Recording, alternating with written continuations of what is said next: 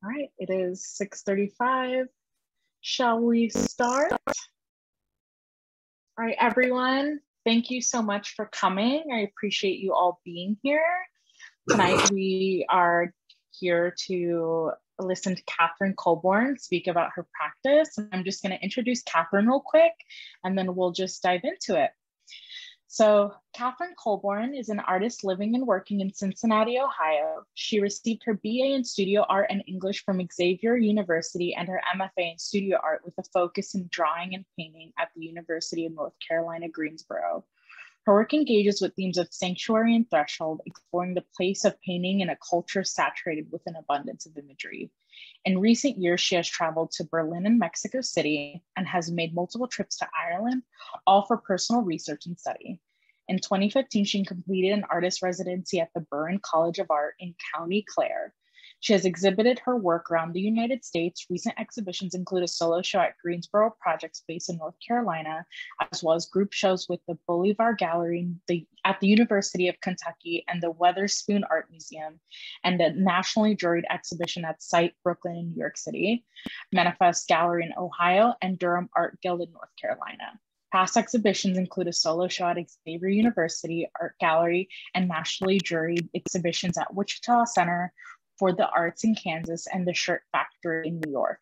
She currently teaches drawing, painting, and foundations at Northern Kentucky University and has plans to complete an upcoming residency at Vermont Studio Center.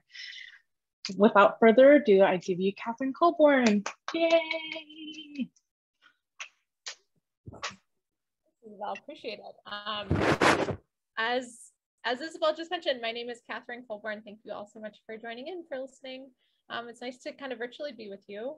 So I wanted to kind of preface this talk by just kind of talking about when this work was made. So all of the work in this exhibition was created between the years 2019 and 2021. And as we all know, the amount of change that we've really experienced as global citizens in this time has been immense. And so it's really interesting to think, you know, just to recognize that some of this work was created pre-pandemic, some of it was created mid-pandemic. And naturally, there's a difference in the way that I remember their construction or think about kind of how they came to be. But regardless, like it's become more, like it has become more and more, I guess, appropriate. There just are deeply significant threads that have existed in sort of the making of all of this work that I really plan to focus on tonight. So I thought maybe I'd start by talking about the title of this exhibition, which is Unfixing. And I want to clarify that when I'm referring to unfixing or using this term, it's not a term that refers to fixing as problem solving, but fixing as the notion of that which is sort of attached, that which is bound. So the notion of anything that is unfixed is boundless or unattached. And the act of unfixing is, in my mind, associated with the act of unclenching.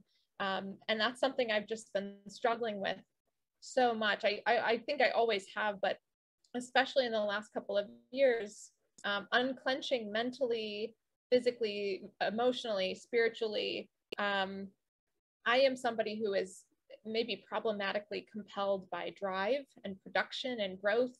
And a lot of times, you can ask my partner, my husband, I'm often overrun by that compulsion. And so one of the reasons I make work at all is to kind of teach myself a new reality, and to invent one, to create the space to build a new one.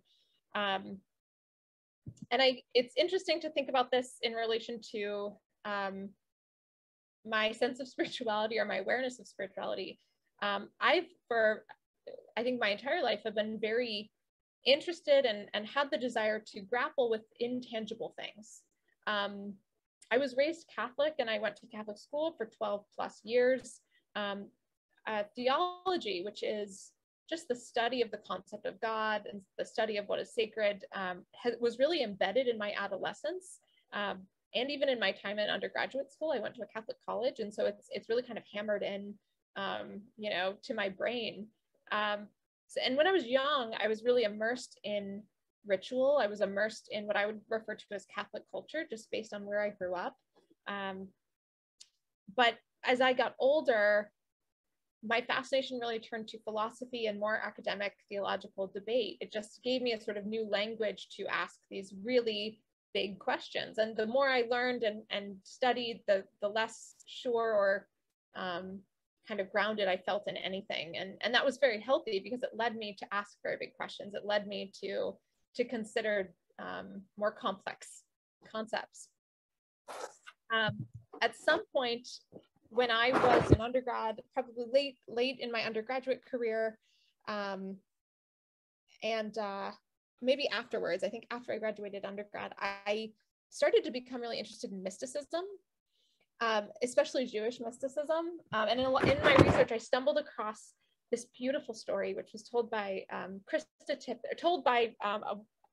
Krista Tippett by a woman named Rachel Naomi Remen. And Krista Tippett is the host of a very famous podcast called On Being, which I'd recommend to anyone. And Rachel Naomi Remen recounts this story that her rabbi grandfather told her. And it begins with nothing. It is an origin story. It begins with the holy darkness of the universe. And from that darkness emerged this great, great light. And then for some reason there is an accident, and the vessels that contain this light, this wholeness of the world, broke. And the wholeness, this light of the cosmos, was scattered into a million fragments of light, and they fell into all events and all people across time, where they remain deeply hidden until this very day.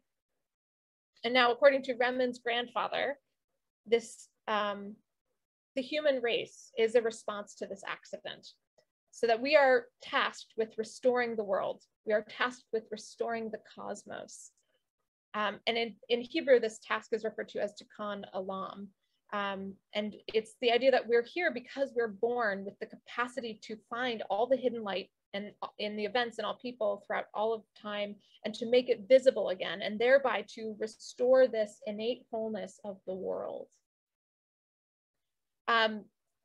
And it's just this really beautiful, beautiful story. It's so lovely. It's such a wonderful sort of myth and, you know, way of kind of seeing our very, you know, uncertain purpose as human beings. But it's also, I mean, understandably maybe appears kind of naive or silly. And I hope that you can kind of see the earnestness and the beauty in this story. But I know that we're living in a sort of deeply fractured and broken political system and social structure and ecosystem. And so it's almost laughably optimistic to be this earnest in believing this story. You know, we're watching refugees scour the earth for safety and homeland, and we're watching ecological disasters ravage our homes and natural, you know, burning away natural habitats. And it is so hard to kind of buy into this ideal. But if I'm honest, it's the thing that motivates me to make work, this idea. It sounds almost, you know, grandiose, and it's almost embarrassing. It's like absurd to say it out loud. But, you know, to think that my work actually has any hand in repairing the cosmos, the broken fragments of the world. But I would say that I see my work as a way to navigate through that space, to navigate through the broken components of our universe, you know, maybe to keep it somewhat realistic. And when I think about that motivation, and I think about what I attempt to do when I'm going into the studio, or how I'm working out my greatest struggles, I am brought to this great inspiration, Vermeer. I keep thinking I'm going to outgrow Vermeer, and I never do. I just keep coming back to him, and I've been thinking about Vermeer, especially the last couple of years, because for those of you who may not know, Vermeer was Dutch, and Holland, which is Vermeer's home country, suffered terrible devastation in the 1650s, which is, of course, the time in which Vermeer was painting. It was also at the time when Europe was experiencing a ton of war and religious conflict, and actually plague. Plague was happening at this time. So that, again, feels incredibly appropriate to be thinking about nowadays. Lawrence Weschler, who's a great writer, he's written about Vermeer's work, and he writes this. He writes, at a tremendously turbulent juncture in the history of his continent, Vermeer had been finding and inventing a zone filled with peace, a small room, an intimate vision, and then breathing it all out. And by breathing it all out, Weschler is referring to this protected inner peace that's not affected by external storming, but it's rather something that's softly expressed outward from the inside, and maybe perhaps in hope of extending some of that calm or stillness into a country that was wrestling with chaos and rapid change. It's you know, an appropriate reference, an appropriate sort of conversation to be having. I'm always thinking about Vermeer, or at least these days I am. Yeah, so my work personally contends with a lot of these similar ideas. I am interested in sanctuary, also sort of projecting a protected space, quietness, sacredness, and in a lot of ways are sort of the curious notion that is home. I think a lot about how we, you know, build and consider home, the idea of home, especially today, and how we understand it. But, you know, there's also some anxiety of longing. There's a fascination with strangeness and the mystery of thresholds, those places where we transition. You know, and a lot of my studio practice comes out of, it's born out of this desire that I have to fix the unfixable. And that's, again, not referring to solving problems necessarily, but to trying to pin down the things that are hard to speak about, the things that are hard to actually cognize consciously. These like really elusive, kind of seemingly impossible paradoxes that, you know, again, shouldn't ever really fit together. They can't exist together, but somehow have to. How do I handle these things that I can't fully register in my mind? I'm really kind of chasing this weird in-betweenness that encompasses enough space and time and whatever it is, something that can hold both a simultaneous coming and going, a simultaneous unity and separation, right? There must be some sort of circular place where all of this can exist as one thing, even though, of course, consciously we know it can't. So those are big ideas. Those are hard ideas to express, but I'm also propelled by my own exhaustion.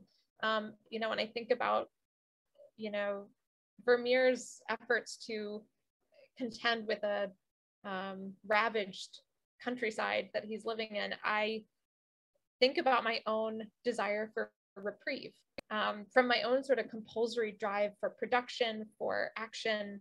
And then that sense of relief that when I do find it is usually that the exact space that's needed to allow for the recognition of these unknowable things that I really want to engage with. And, you know, in order to kind of create the space for that, I think we require a protected space in order to invite in the impossible. There's a really wonderful book entitled Slow Art, which was written by Arden Reed, I think in 2018. And it explores this aesthetic field that Arden Reed calls slow art.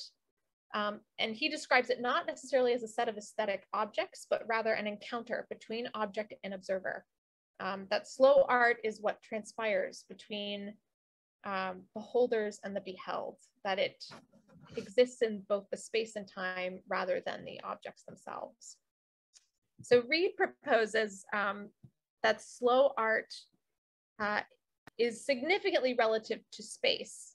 And particularly, as he argues, slow art offers a path to reclaim social spaces that have been stripped or devoid of contemplative practices that are no longer really available to us as they used to be in a time, you know, when society was communally more religious. And now that we're living in a more secular, you know, culture, that we don't have access to these things the way we once did. And he writes this, I love this quote. He writes, "The trauma of speed culture intensifies our need for downtime, the kind of retreats that religion used to offer. At the same time, opportunities for this have diminished. The option of worship, like contemplating icons, shrinks in secular societies. We are left speeding along the autobahn of modernity, searching for rest stops and finding them shuttered. Perhaps experiencing art at a different pace can reclaim social spaces evacuated, left by religious gazing.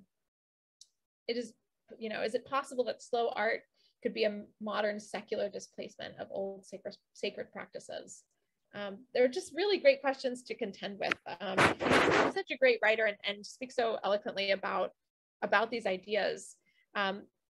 My paintings personally are made very slowly. They're made gently, and that, again, that could be out of my own desire and want to slow down, but the actual construction of my works are, is pretty ritualistic by nature. That wasn't necessarily intentional, but I found that it felt appropriate when I was making these panels, that it's a ritual of kind of creating them. They're cut down from really thick plywood on panel, and then they're hand sanded and sometimes shaped. You'll notice that some of these are sort of shaped so that they bevel out. And they're primed with several layers of traditional gesso, which is then sanded down even more so that the surface is really, really smooth. It's like silk or marble. And it's lovely to paint on, but it's also reminiscent of more ancient work. So I usually apply paint so thinly that it's essentially rubbed into the surface. A lot of times you can actually see the gesso brush marks because the paint is essentially rubbed in. And the slow application has kind of become a way that I've explored notions of opacity and transparency, and that is, seeing and not seeing. And as a result, the paintings kind of begin to embody this very gentle confusion or uncertainty, and they're able to maintain a seductive ambiguity because of this. I think there's an almostness or an incompleteness that offers a viewer a measured space for pondering. It offers this protected, measured space just for thinking, for resting. And again, because I grew up sort of steeped in the Catholic imagination, the reference or apparent relationship, I think, with iconography in my paintings is not incidental.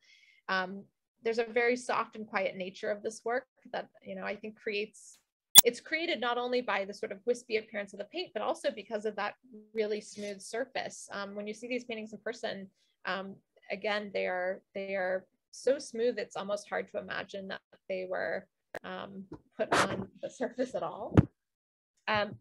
If you don't know much about icon paintings are made, most commonly in the Eastern Orthodox Church.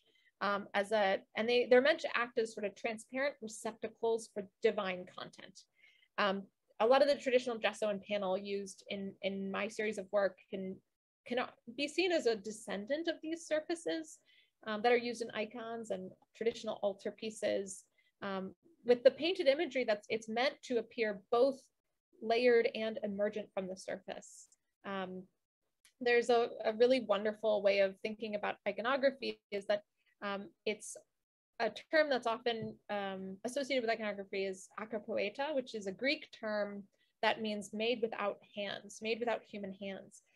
There are common icons, or it's a reference to something like the Veil of Veronica. If you know the Christian story, Jesus's face is pressed into the Veil of Veronica, and his image is left in it, or the tilma that leaves the image of Our Lady of Guadalupe. But these images were sort of divinely emergent from the surface rather than ever applied by human hands themselves, as far as the legends go. So it's a wonderful kind of connection and thread to make.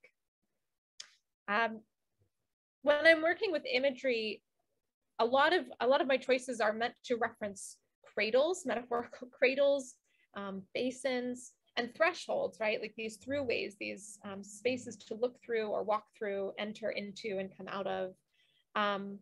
They're all, metaphorically kind of referencing a space to hold a viewer, or maybe hold me as I'm making these paintings. They're just spaces where I feel I can rest or be held for a moment. I've written this, I've said this, but I still really believe that the greatest thing about painting, that because of its stillness, because of its imaginative capabilities with space and surface, it allows you to, and it teaches you how to rest where you don't live. It allows and kind of teaches our minds to take moments to pause and also remember kind of physically where we are and how we move around those spaces and objects, those simultaneous spaces and objects, these paintings. And I think painting domestic space only emphasizes this paradox. So there's this painting, So Short a Distance, is a great example of that idea. The title is actually taken from a Jewish mystic, theologian, and poet, Abram Joshua Heschel. So in this painting, there's obviously a rocking chair that appears sort of half solid and half vapor, and this foggy white on a soft pink ground. I literally built a metaphorical cradle. And it's small, it's very intimate. A lot of my works are meant to be intimate. They're really only 12 by 9 inches.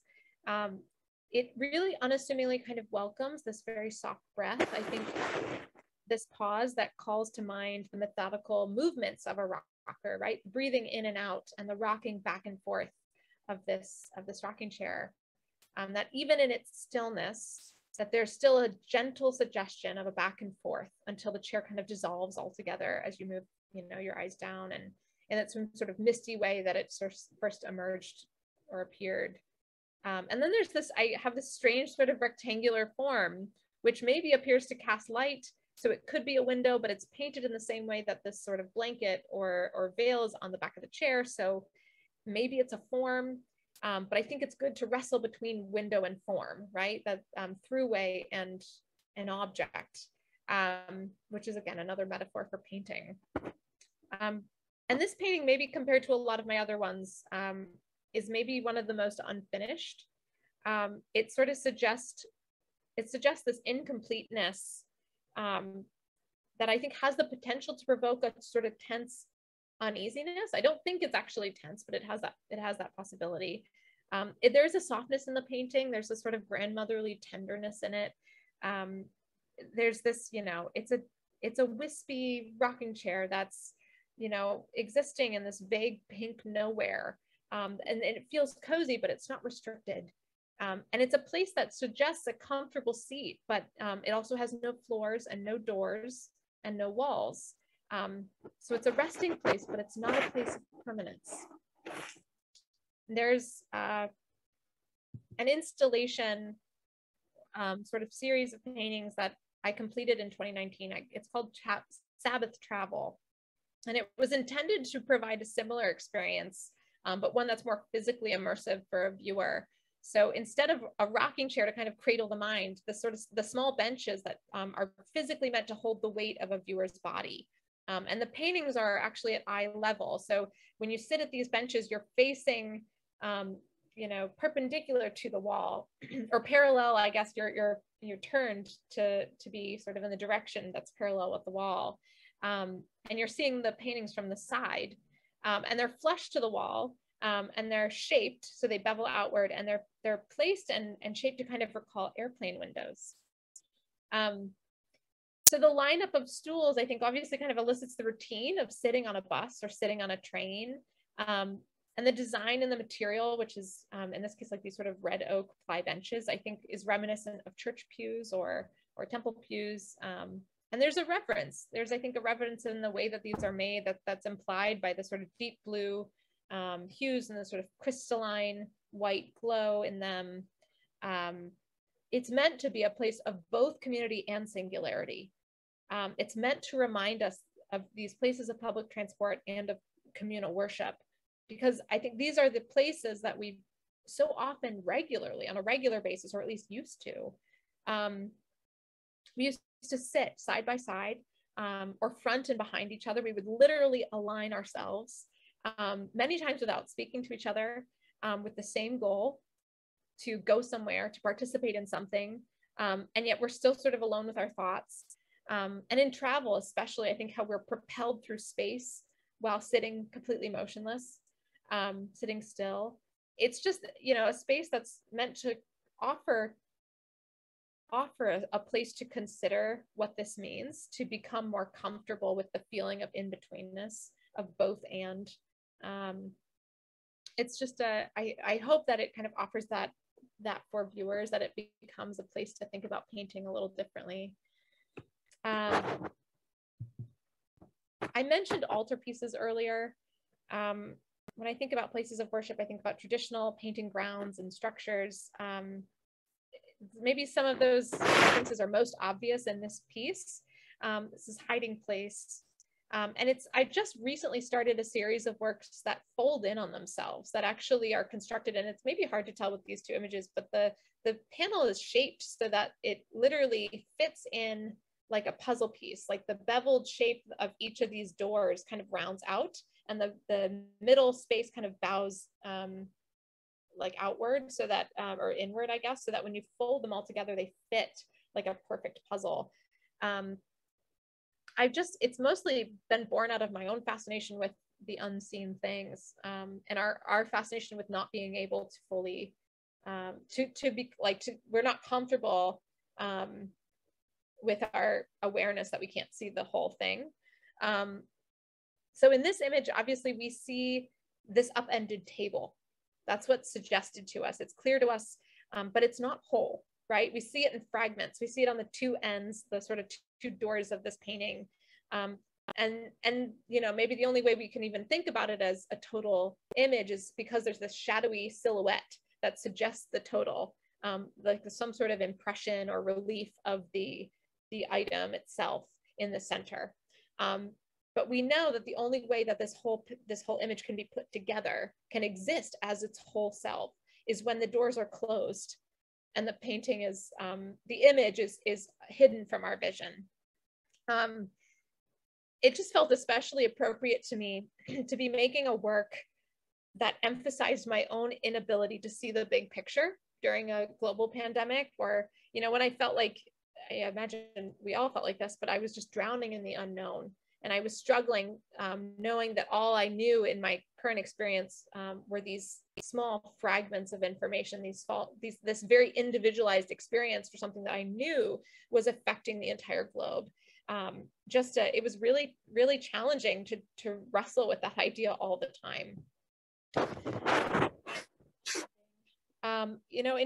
In a lot of my imagery lately, I've been utilizing methods of perspectival shifting. So I find that I'm often sort of attempting to balance two opposing sensations of peace and uneasiness, and it means thrusting together the familiar and the unfamiliar, and that ends up blending in the work itself. This is washing. Of course, there are just different ways to portray these metaphorical thresholds. So this is, a hanging veil is one way.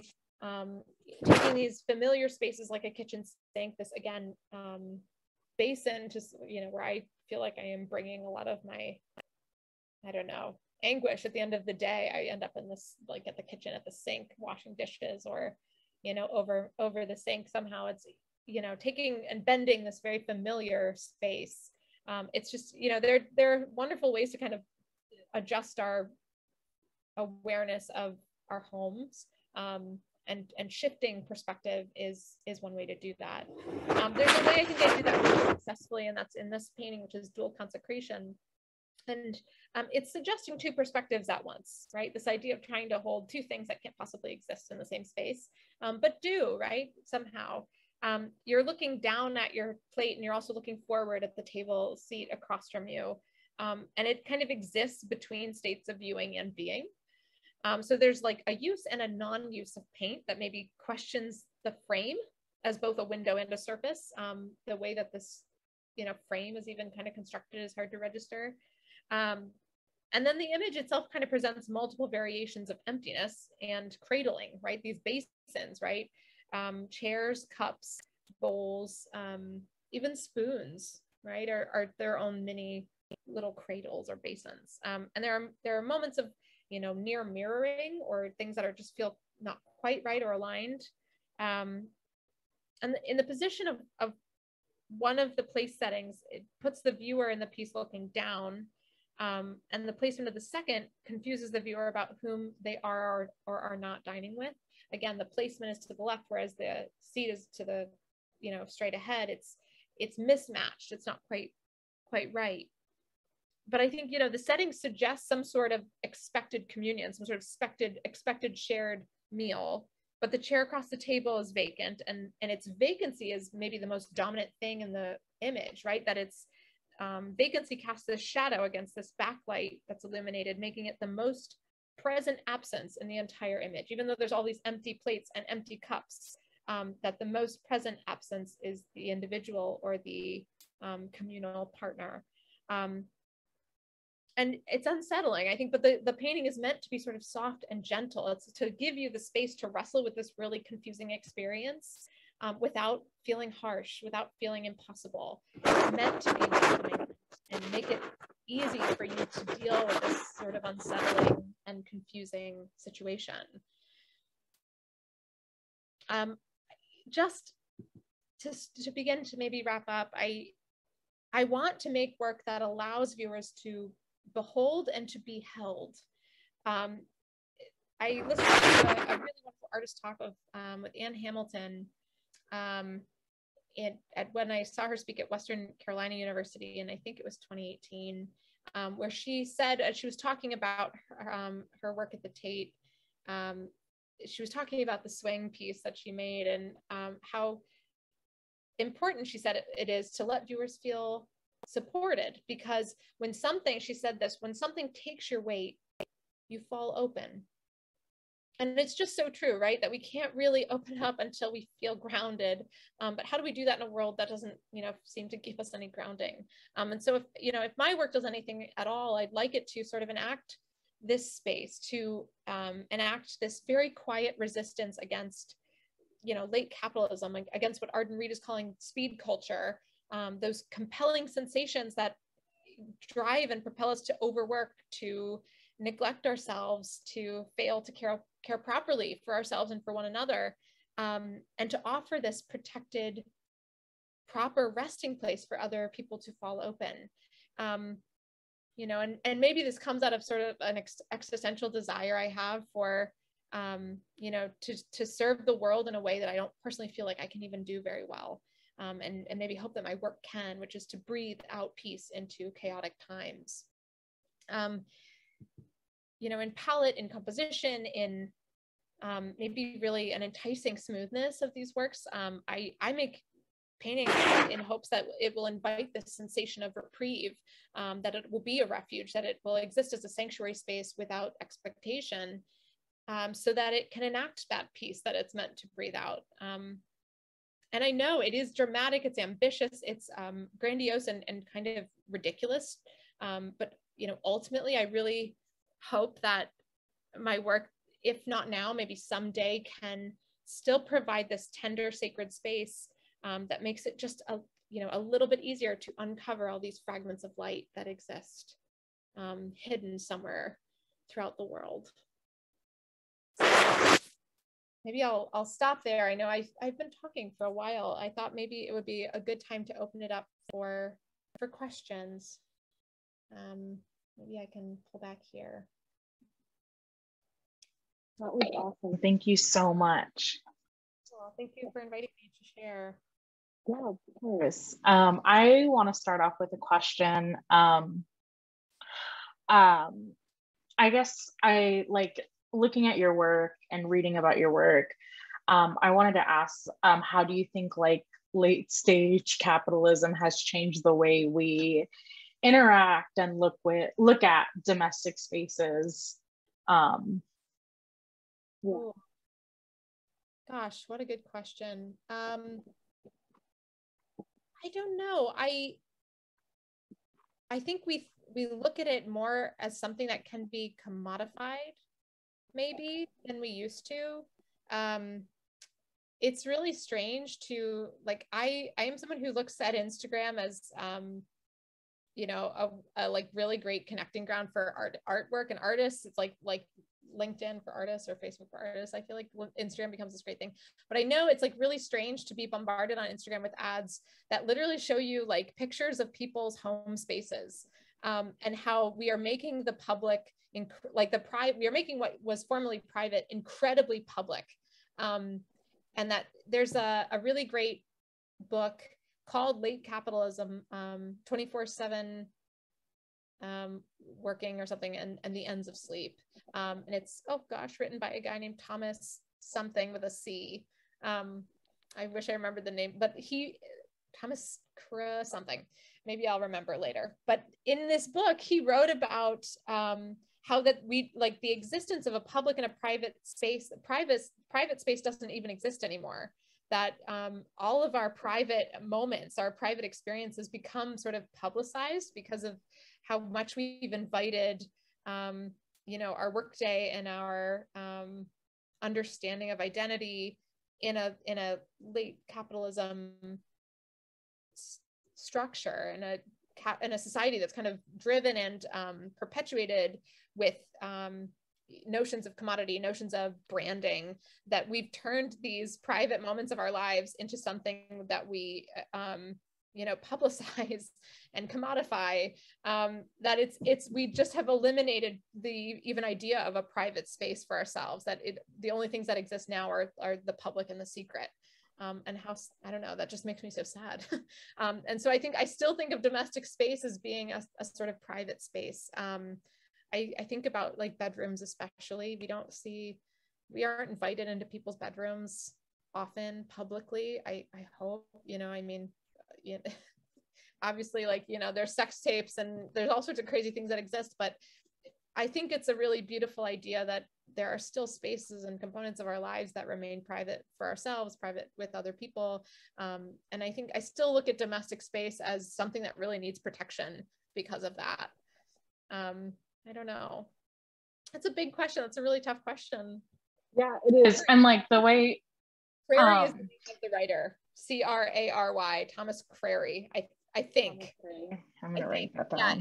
Yeah, it's a really interesting book, but it's just this, it's like he is just predicting all these, like, this 24/7 and work lifestyle that's, there's no end to our day, that it's constant, and how that's just not normal for us as human beings. It's not meant for what we're meant to do. Yeah, something that I also think about with that is how, I feel personally, this is kind of sad, but I feel like the domestic space has become more of a, I guess, I don't know if transitory is the right word, like a space that I'm passing through instead of actually resting in. Wow. That's really, did you feel that way through the pandemic? Or like, like during lockdown, I've been thinking a lot about how our understanding of home has changed, because a lot of people were suddenly working at home. And so your home is not a separate space from work. And therefore, what does it become? Did you feel differently? During the pandemic, yes, I felt differently during the pandemic because I was very much home. But in, like, I guess, like, outside of the pandemic, now that we're not back to normal, but we're back to work and things like that, I kind of feel like even before the pandemic that this, like, my home is not like this, I guess, a space for me to, like, sit down and rest. It's just a space for me to pass through until the next day. Oh, wow.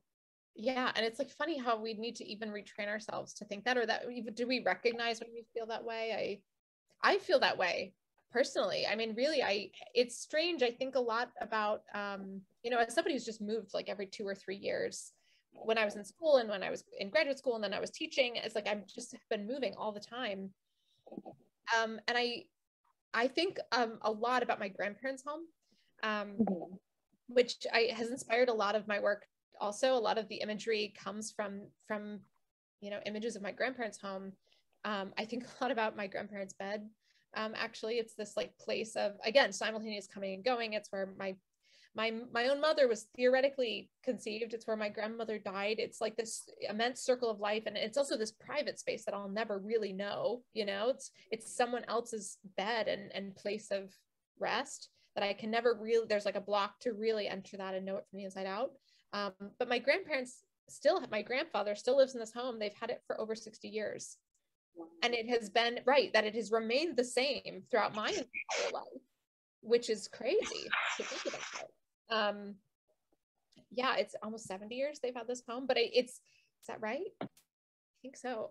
But it's crazy to think about that I can't think of my own home in the way that I think of their home, because their home feels like this institution. It feels like something that is rooted and planted and you know, obviously has not changed, that there is record of former life in that home. I can go through the attic and find old calendars and school projects that my mother did as a kid, or you know, my uncles made.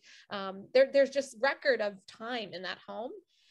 Whereas, you know, in the places that I've been living for the last several years, each time I keep moving, I don't have that same record. I don't have that same sensation of rootedness or plantedness. And I'm wondering, you know, how do you build that? How do you build that, right? That's not something that is only inherent to time. There are ways in which we can conduct our rituals or our homes, you know, our mentality to change that. There's a great book by Jennifer Johung, which is called Emotions of Home, or something, the primordial hut of home, or something. It's a little bit like lofty, but there are these great moments in this book where she talks about how we conceive of the idea of home, because we live in such a transitory time. People in the last 100 years are moving more frequently than, you know, we have in the last 100, maybe 200 years. We're just moving so much more constantly that we don't stay in the same place our families have lived for many years. We don't remain in the same neighborhoods or homes at the same rates. And, you know, as that changes, I imagine that's not going to slow down anytime soon. I think people will remain transitory. So how do we mentally kind of give ourselves that idea when we come home to our spaces, that it is a place we can fall open, that it is a place that we feel rested and we can feel planted? How do we do that? That's a mental thing, I think, in a lot of ways. Hard. Yeah. Thank you so much for answering that. Yeah, it's also just a really great thing to think about. I'm thinking about it all the time, obviously. Yeah. Just like to the audience, if you have any questions, feel free to unmute or to put your questions in the chat box and I can read them to Katherine, whichever you prefer.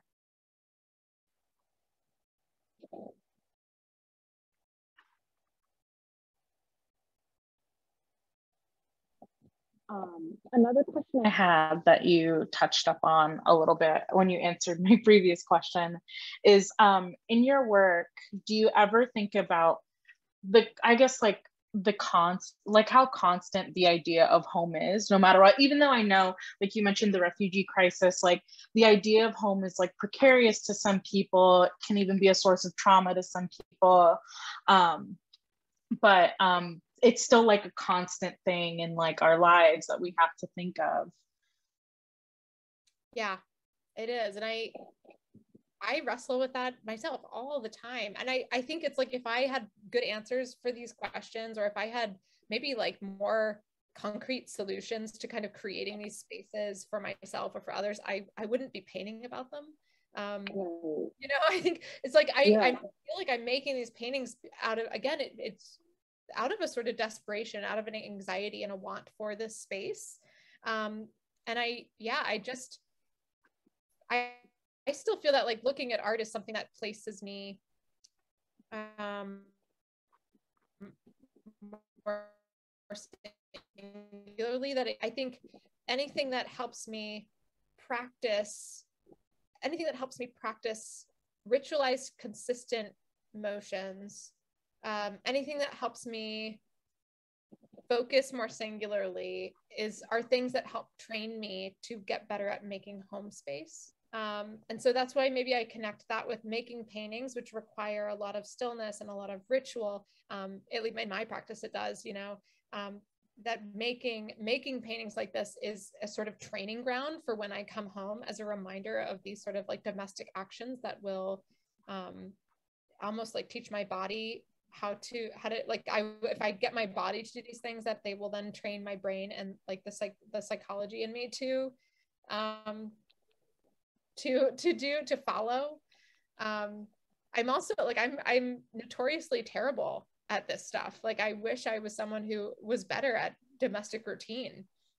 You can ask anyone who's lived with me. I am terrible at these. I'm not good at regularly like cooking good meals for myself or going to bed when I should go to bed. I've, you know, talked to a lot of friends and people in my life who've offered me great advice. And one of the things a lot of them say is like, just create these regular things for yourselves. Like do things like sleep hygiene, right? Like where you do the same activities before you go to sleep. Because like sleeping is hard for me. I struggle a lot with insomnia. And I think that idea is tied very closely with my, my fear of like home's fragility, you know?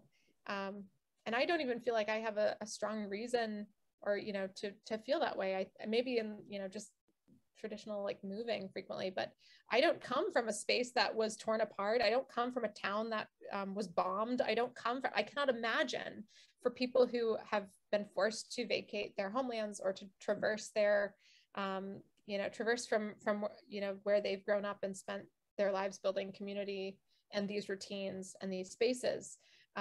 What it must be like to experience that level of shift, like mental shift when it comes to the idea of home.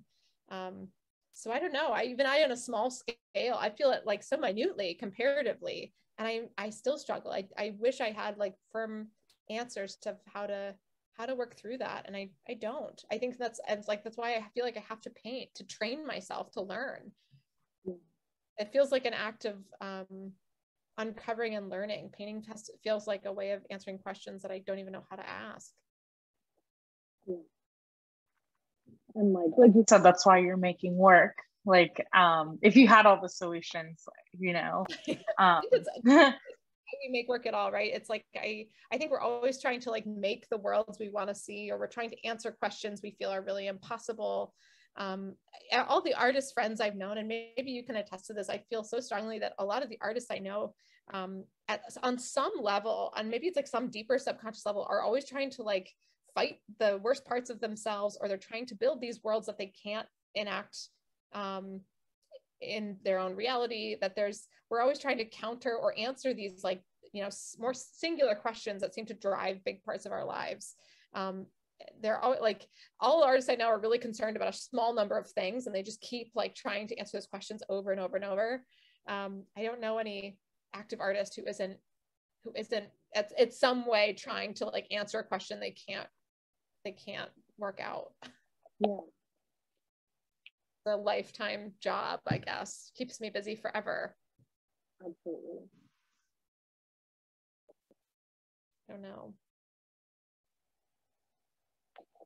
And something else your work has me thinking of, just like, again, thinking about interior spaces, home, the domestic, like when and this is maybe like kind of bad, but when I think about domestic spaces, I gender it because that's how I've been programmed, essentially. And when I think about like now as an adult, when I think about like domestic spaces, I also think about like labor and how the domestic and like women, there was a period of time where women were where women did not work, which like is very untrue, and like that was just unpaid labor because if like people don't see it as labor because it was done in the house or in the home. Do you ever like think about that in your work? Maybe that's just me just like reading so deeply into it, but I don't think you're making like a crazy connection. I think that's like a really valid place to go from here. I will not lie, it's something I worry about, because whenever you're making work about the domestic as a woman or as a like female presenting individual, I get nervous, I get worried. I think, oh, is this automatically going to be made about, is this going to be turned into something about, you know, female inequality and you know, domestic labor, and that I was afraid of that as a like young emerging artist, which is terrible, right? Like it's, you know, I was like, oh, I can't be a woman making work about like women problems. Like you know, that's like a really horrible thing to be frightened of or to be concerned about, but it's the truth, right? Because that, you wonder, you know, will that be taken as seriously, or will that be recognized as valid concerns, or you know, as complex or as important on a philosophical or aesthetic level. It's something I was definitely concerned about as a student, especially as a master's student. But you're not wrong to make those connections. I haven't mined them super thoroughly beyond that, but beyond like the fear of how it would be viewed by like, you know, the art world. So it's not something I've mined a ton on my own, but I don't think, again, like when we're talking about domestic labor being work, there's a reason I struggle to do it. There's a reason a lot of us struggle to do it well, or to value it appropriately. I mean, gosh, we know that like domestic work and especially childcare, which is also kind of grouped in a lot of times with domestic work, has become such a critical and essential need for our country, and that's being maybe made more obvious than it has in maybe ever. I don't know. So I wonder too if those, I don't know, those cultural and current trends are making their way into my subconscious. But you know, consciously, I haven't mined that very thoroughly. So I don't know, maybe, and it may be something that I'm going to be driven to focus more on in the future. A year from now, I'm going to be mining whatever I was subconsciously working through now, right? And so, which is always the way it works. And so I imagine it will come up eventually. We're getting close to time, so I think we have room for one more question. I just wanted to see if anyone in the audience wanted to ask a question. If not, I would be so happy to ask the last question because I'm having a great time. But yeah, if you have a question, feel free to unmute or put it in the chat box. Okay, looks like I'm asking the last question. I have a question. Yay. Yeah. I think there's nothing wrong painting something personal. In fact, it was Dean, the last name is Dean, I don't remember the first name, but he had an exhibit, I believe, at the Nelson Art Gallery. And some of the critics would say, well, your paintings are too personal. I said, well, that very personal painting, a very nice benefactor bought his painting.